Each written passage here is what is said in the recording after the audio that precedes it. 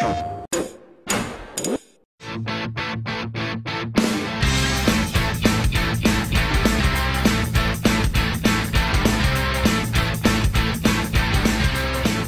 name is Richard Marks. I work in the R&D department at PlayStation. My name is Anton Mikhailov. I'm a researcher on the motion controller project.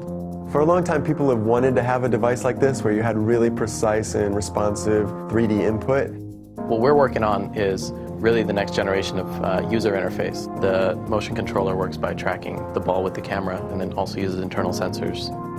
For this kind of precision tracking, you need a camera that's capable of doing high-speed video captures. The PlayStation 3 can actually keep up with this video feed. So now, with the PlayStation 3, we just use a tiny slice of the PlayStation 3 for it, and the game can still have the rest of the PlayStation 3. All this extra processing power, the new cameras, and also the accelerometer and gyro technology has really caught up nowadays. All these things coming together, they get you this one device. And suddenly we had X, Y, Z, and angle tracking all at once, and we drew an object over the controller and it exactly mapped to what we were doing. And we were actually really kind of surprised ourselves at how good it actually felt. It felt really responsive and accurate.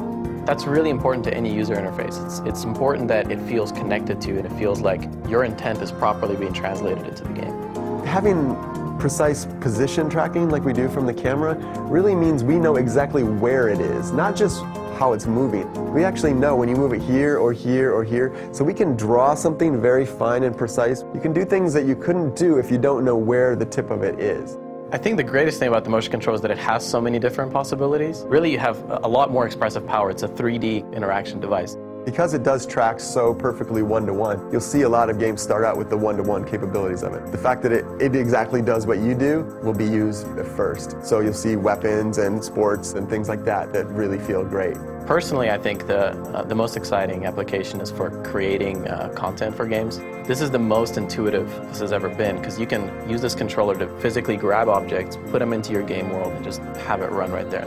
That opens a lot of new possibilities that haven't even been explored at all before. Then the next set of things I think we don't quite understand yet, which is since we have such a precise input device, what will we use that for beyond this kind of one-to-one literal mapping? We're not tailoring it to the hardcore, the casual. This is just a strictly better interface for the kind of games that we want to make. For those kind of games, this device is much better than other traditional devices.